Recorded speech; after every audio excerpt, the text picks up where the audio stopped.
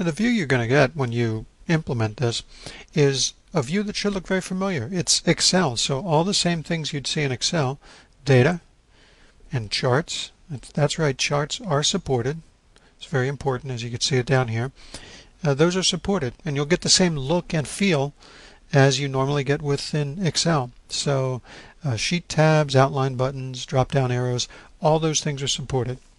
Now, as I had demonstrated before, you can actually edit a few of the cells in the spreadsheet. That's done through this. It's labeled here as parameters. It's done through these parameters.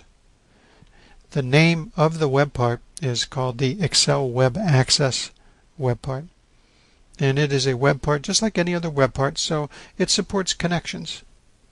Now, the idea of connections is that clicking or interacting on one web part can initiate a connection to a second web part. So, for example, if you had a web part that was a list of pi tags, you could easily set up a connection so that that would pass the tag that you've selected over to this web part, and that would therefore update the Excel spreadsheet, show you data from that tag that you selected. So again, interactions with other web parts is available. So there's a lot of nice integration that's available to you without having to write any code. Again, one of the real strengths here of web parts. Again, I do want to reiterate, the heavy lifting here has been done by Microsoft.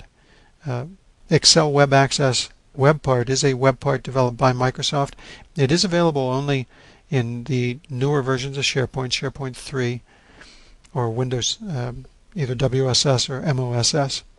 So we are making sure that our add-in, DataLink, works with that new web part from Microsoft.